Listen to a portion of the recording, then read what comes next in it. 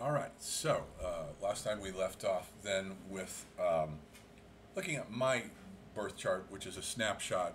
Birth chart is basically a snapshot of the sky when you were born, but it's also a snapshot of your karma. So we'll get to that in another video. In this video, what I want to do then is look at the second most important component of astrology, and this is the part where it really proves that it works. You have to know how to read transits.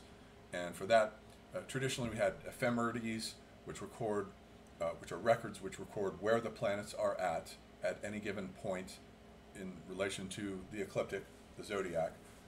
Now you can pretty much do all this online with computers to keep track of. There are sites such as Astrology, where you can plug in your chart and then ask it what your transits are. So we'll look here at this chart, which are my transits for today. But the planets move at different speeds, as we have seen, so some of these are very, very long transits. So let's take a look at what we've got here. So now, this is a snapshot. As you can tell, it's quite considerably more complex. Let's bring it up. And on this outer ring right here, this is the only thing that's different from what we were just looking at, is this outer ring, which is where the planets are at right now, today, June 8th, 2021. And as you can see, they're going in a counterclockwise direction, which is called secondary motion. The primary motion is the optical illusion that the sun rises out of the east and sets in the west, which we know it does not. So here they are. So let's see what I've got here. My birthday is on June 26th. So here's the sun creeping up on my sun. My sun is 4 degrees Cancer, and right now the sun it doesn't give the degree where it's at, but it's in Gemini right now. In a few weeks, it'll be right down here, conjunct my sun. Solar returns are always good, and it will also, in the process, cross over my Mercury. It'll here's my Mercury. It's just about conjunct with my Mercury right now, and Mercury itself is actually conjunct my Mercury. Good period for ideas and intellectual things going on here. Mercury moves very fast. Its transits are very rapid. They don't last long. And here's Venus that is crossing over my Mars. Oh, good for a love life right now and meeting new women. So, we'll see what the outcome is of that. So going down here, and then we have Mars. Mars has just gone through my stellium, and it's right now in relation to my moon. Writers do, I should mention, often have the moon on their ascendants. There's a guy named Michel Gauquelin who did an experiment. Since these 4 angles are the most important parts, he did an experiment where he looked at, for writers, the position of the moon and did a statistical calculation. And then, so the moon for writers, and Jupiter for actors and politicians, Mars for athletes. Those were the 3 main ones, and he did indeed find those planets tended to be angular beyond the bounds of simple statistical probability. So interesting. A lot of writers do have the moon angular. And then, so what do we have here? My part of fortune is moving right now. The nodes are moving. And then this monster right here, Pluto. Now, I have had quite a few years of bad luck, as everyone knows, probably back since 2013, and that is because of this guy here. Pluto has moved in opposition to my stellium. It started back in 2013. It went over my Mars, it went over my Sun in opposition, it went over my Venus, and it went over my Moon. This was all the ending of my marriage, and the legal battles regarding my son. And as though that were not bad enough, that lasted for about 4 years, 5 years, something like that, because Pluto moves so agonizingly slowly that now it is squaring my Saturn, which is another awful transit. We actually, in the mundane world, for the past 2 years, have had a Pluto-Saturn transit. I think it may be Pluto conjunct Saturn, but I forget. Which correlates with war cycles. Pluto and Saturn, when you get those two together, it correlates with war cycles. And Pluto and Saturn really do mess up your life. It's about a 3-year transit. I'm still under it. Mine lasts until February. It's one of the worst transits you can get. These are just two absolutely malefic planets, and they will turn your life upside down. There is no mistake about it.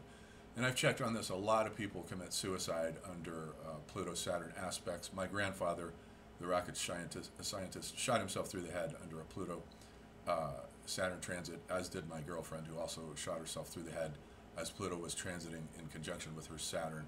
Terrible, terrible transit. Now Saturn returns every 28 years, and at the age of 28, it lasts for about a year, maybe 2 at the most. You're never the same after your Saturn return as you were before. It's a maturation process. But now Saturn every 7 years squares itself. My Saturn is over here, so in 7 years it's going to be over here. At the age of 7, my parents divorced. 7 years later, you're going to be 14. 14 is notoriously one of the most difficult years.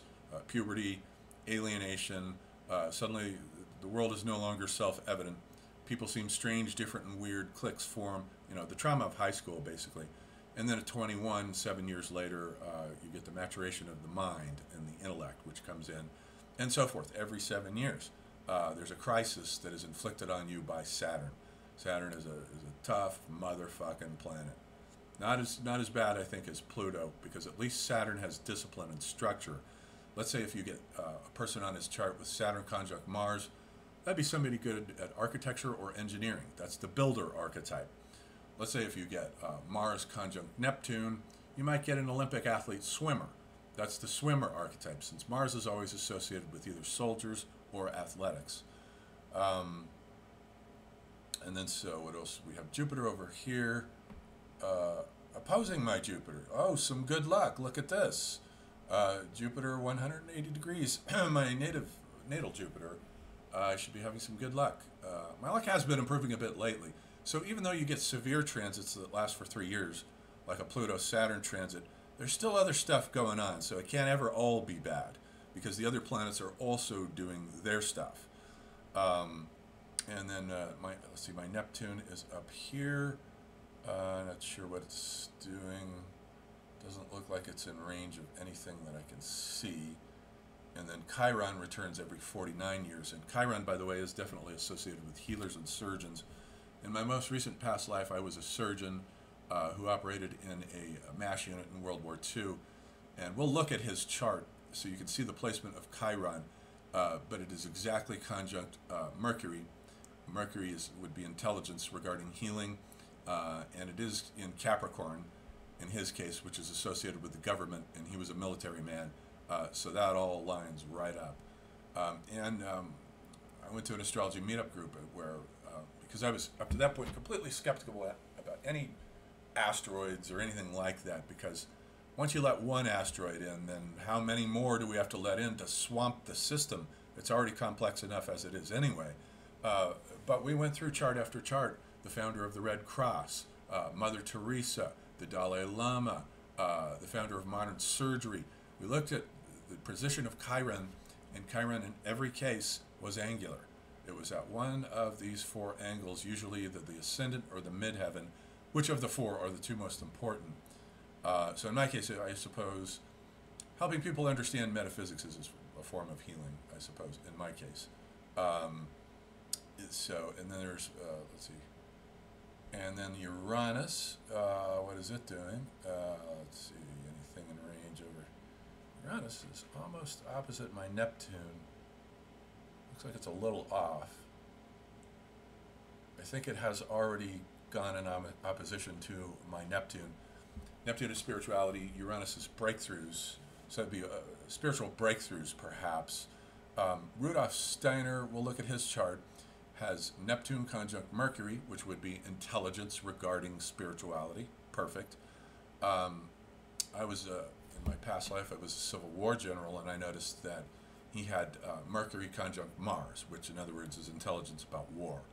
And most soldiers do have Mars aspected. You're not going to get a soldier without Mars aspected in some fundamental way.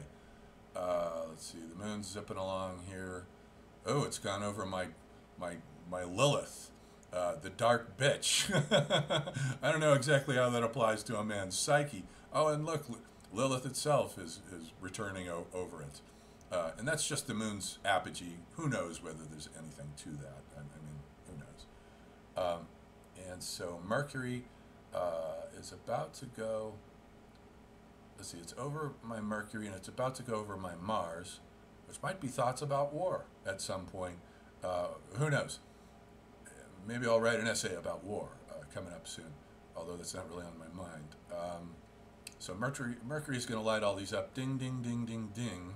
So, and I already am planning a brand new book, a big one. So this is going to be a fruitful summer for ideas as Mercury lights all this up for me during the summer.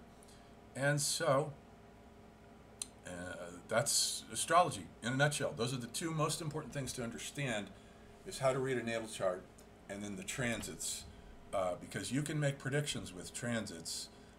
You can also correlate them with past traumas. For instance, let's say when I had to go into the hospital when I was in my early 20s, 2021, for an appendectomy, that's Saturn and Mars. Pretty much Saturn carries a pair of scissors with him wherever he goes. He has a scythe. And I had, if I can remember, let's see, I had Saturn at that time going here across my natal Mars, the body, and the knife of the surgeon. And then I had Mars at the same time going over my natal Saturn over here. A pair of scissors, in other words. So this stuff works. There's no two ways around it. If you know how to read the language and you know what you're doing, it's definite, it's real. So we'll leave that there for this time, and I think what we'll do next time is start looking at reincarnation and start looking at these charts in light of reincarnation. We might, let's see, we might also want to cover synastry, which is where you can take a chart and combine it with a, let's say, your girlfriend's chart, or somebody who might be a potential romantic, or a husband and wife, and then you can see which of these things are conjunct with each other. Very often, as Jung did a special study on married couples checking for conjunctions, let's say, of the sun. Let's say my sun is 4 degrees Cancer, and then I marry someone whose moon is 3 or 4 degrees Cancer. Not a coincidence. Or Mars and Venus, same thing. I had a girlfriend with whom my Mars was 180 degrees opposite her Venus. That is very intense sexual attraction. So there's synastry too that we'll need to go over. So there's a lot. We'll also need to look at planetary pictures and midpoints and some other stuff. So we'll leave it there with this basic introduction to astrology.